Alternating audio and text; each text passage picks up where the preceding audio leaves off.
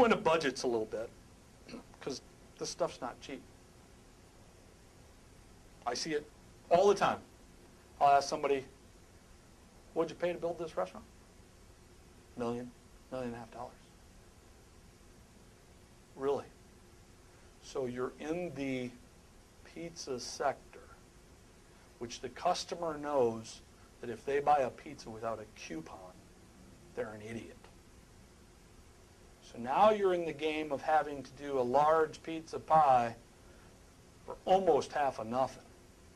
And you're in a building that costs you $1.5 million?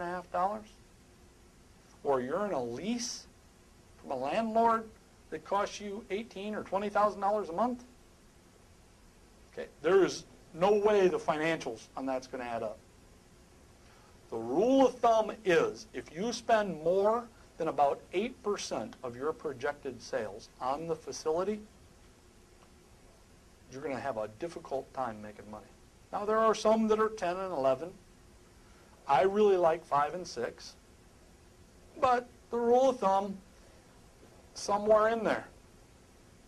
You should be able to reasonably project your sales to create your budget so that literally I can sit here with the financials and I can sit here and say, they seem reasonable and customary. So then the next question comes, well, how do I know what I'm going to do in sales? Okay, you can join the National Restaurant Association, and they provide you all kinds of information on their website for data. There's all kinds of data sources. I can get what the average fast food restaurant does, what the average fine dining restaurant does, casual dining, check averages, number of seatings. It's endless. I can get all kinds of data, not just from the National Restaurant Association. There's plenty of sources that I can get that data from.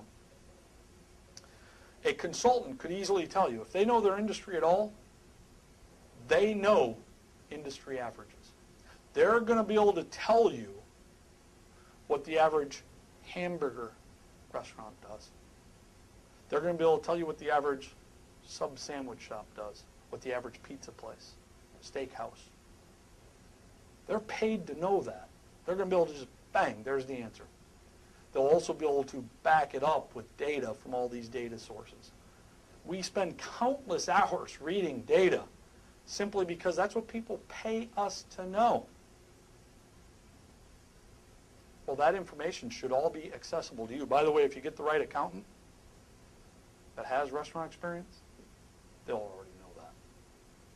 Again, if you think a sub-sandwich shop is going to do $3.5, $4 million in sales, you're wrong. Won't happen.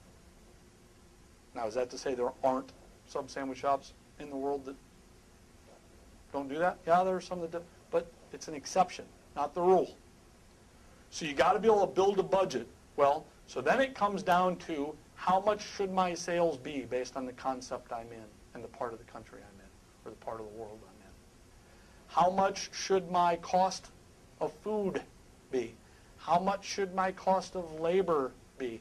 How much should my cost of facilities be? You should build that budget all the way down to the bottom. So you literally see all of your expenses and your profit and loss before you even think about opening a restaurant. Well, so that would come back to when people call us and say, I've already found the site. Well, have you done the business plan? No. How do you know if the site is affordable based on the business plan? That's why they failed. They bought the site before they knew if they could afford it, or at least they're thinking they want to buy the site before they know if they can afford it. Corporations, national chains, think in terms of percentages. When you talk to their executives, a lot of times you'll hear them talk percentages. Food cost percent is this, labor cost percent is that, my percent of repair and maintenance is this, my cost for the facilities percent is that. Entrepreneurs talk dollars. I can't spend percentages. I can only spend dollars.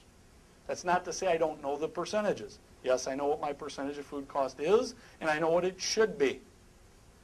What my food cost should be is what's called theoretical food cost. What my food cost is what's called actual food cost.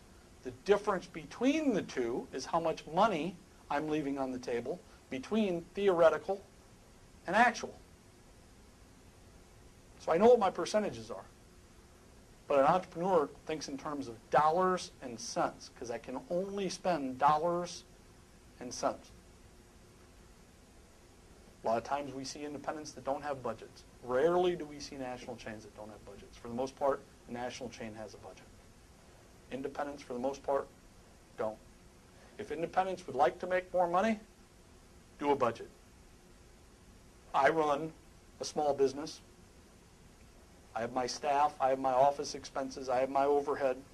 I literally, and I'm not teasing, I do a budget every week. I literally know my weekly expenses. I literally know my cash flow every day.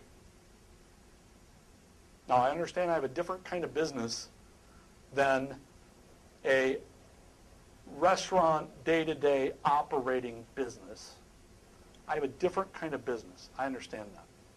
And I have different working parts of my business. We have our book business, which our books are in 76 countries around the globe. So we have to track book sales. We have our speaking business. We have our consulting practice.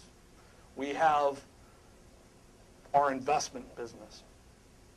So I have different aspects of my business. I understand that. But I think the key I'm wanting to teach you is the biggest, most successful restaurant chains in the world create budgets. What would make an independent think they shouldn't? They should. No way around it. They should control, micromanage every little number.